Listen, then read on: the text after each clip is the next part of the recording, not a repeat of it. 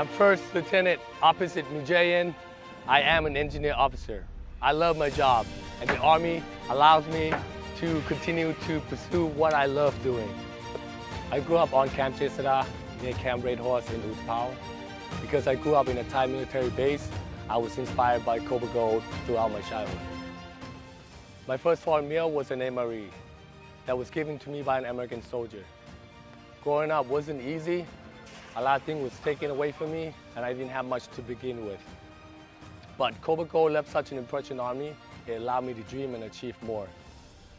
Cobra Gold allows us to train side by side with our regional partners and enhances our 190 years long-standing relationship with the Kingdom of Thailand and the Thai people.